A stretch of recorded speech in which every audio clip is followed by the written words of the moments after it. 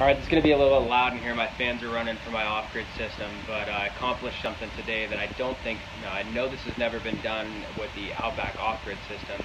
This is kind of something that I threw out as a theory. They said it might work. I had to buy some stuff to R&D it, but I pulled it off. So for my off-grid people out there, let me show you something that I figured out today.